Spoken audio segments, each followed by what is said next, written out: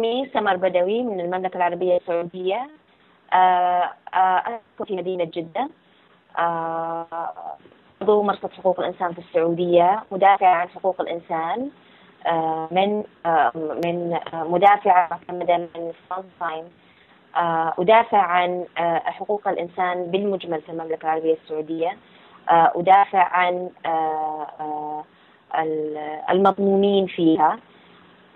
أتمنى أن أكون قد أحدثت تغيير ولو جزء بسيط في بلدي، في بلد المملكة العربية السعودية. أتمنى أن يكون هذا الوطن تسوده العدالة والمساواة والحرية يوما ما، لأنه يستحق الكثير ويستحق أن نبذل قصارى جهدنا من أجله.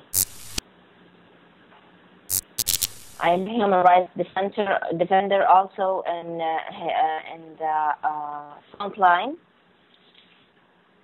I take the award in the Women of Courage 2012 for the Hillary Clinton and Michelle Obama. And I will try to do, I'm the first woman to sue the Ministry for the Women to Drive, and I am also the first woman to sue for the women to vote in the council.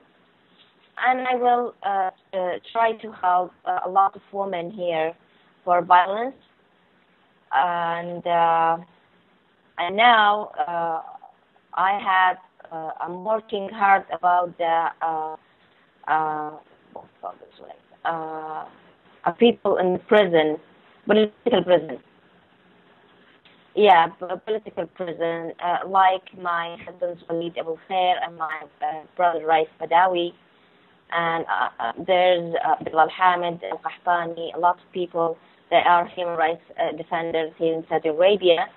The government, they will put him in jail, just only they will speak freedom, and they are defender here in Saudi Arabia. And this is my work now. This is my first work. I try to do something for those people, especially my husband and my brother Raif. I won the case for let the Saudi women to enter the municipal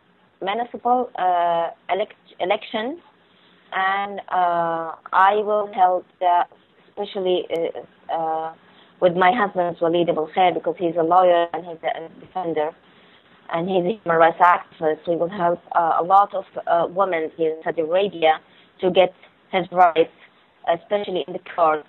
And we will working hard about the violence. Above the violence, we will have a lot of women and children really in Saudi Arabia. And I will trying to let the women drive in Saudi Arabia. But my husband is getting in the jail, and my brother is in the jail. I will stop this campaign, and I will work for let the Saudi government to release my husband and my brother and another prisons, political prisons in Saudi Arabia. My husband's case, he's a human rights activist and also he's a lawyer. He's the government, they will get him the terrorism court, and they will judge him, and he's the first human rights activist in Saudi Arabia. They will judge him in the terrorism law. And my brother's case, he will do a website in the internet, and he will let all the people, they will talk free what they will believe. And the government, they didn't want people here talking free. What you will believe, you will talk it in the social media. They didn't want the people to talk free. That's why they will judge him, and they will give him 10 years and 100 lashes. And this difference between my brother and my husband's case. I have a contact with my brother and my husband. They will call me every day.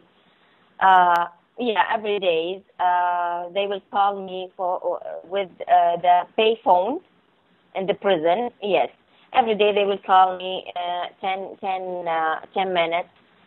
It was good if you will hear the voice.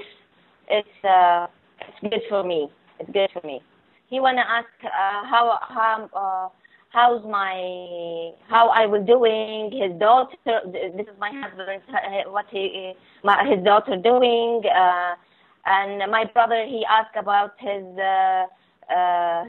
children and his wife. Just only 10 minutes. It's very quick.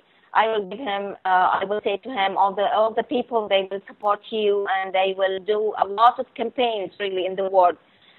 They will believe what you are believing, and they will support you. And like this issues when we will talk each other. Also, my husband, 10 minutes. 10 minutes.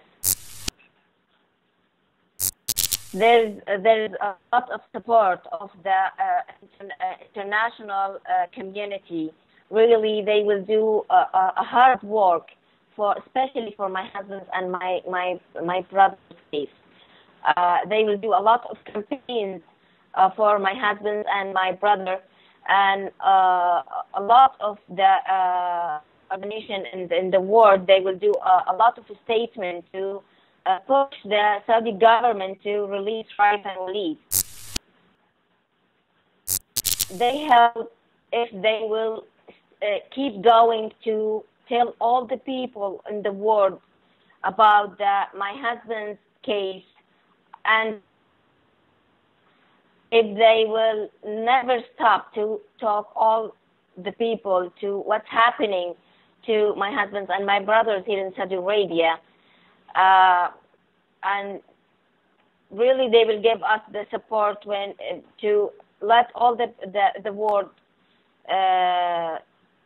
not forget Raif and Walid and what's happening to them.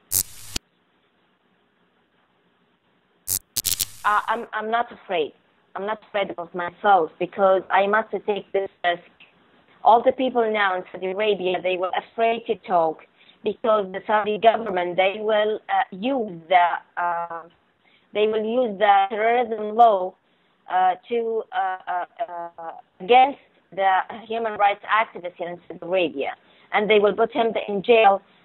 Some people, they will take 15 years, like my husband's Walid Abul Khair, and another people, they will take 10 years and 20 years. It's very dangerous now. If I didn't fight about this law, maybe next time I cannot talk to you. Maybe I will be in the prison. I must take this risk. I must to fight about my brothers and my husbands. They are in jail. They didn't do anything wrong to be in jail. And really, actually, I'm afraid just only for one thing. Every time I will see my child, her name Jude, she's girl. Every time I will see in her eyes. I will see if I will stop now. Maybe when she will grow up, she didn't find any place to stay. She didn't find there is no human rights in her country. I must fight now. I must do a good place for her, justice, freedom, to continue her life without like Saudi women here. She must take male guardian, and I hope I will dream someday I will see my daughter. She can speak on herself. She can travel without permission for her guardian. She can marry who she wants. She can go in her college without permission. I want to do something in my country to me and to the people, and especially to my kids.